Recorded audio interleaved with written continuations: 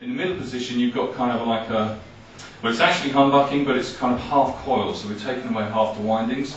So you end up with a kind of a Stevie Ray Vaughan kind of gritty, you know, half overdriven sound, and then in the final position you've got single coil. So the idea is it's a guitar that really does cover every single kind of nuance of those, you know, hard rock and humbucking through to single coil sounds, and it's really done fantastically well for us. It's used by a lot of pro guitarists.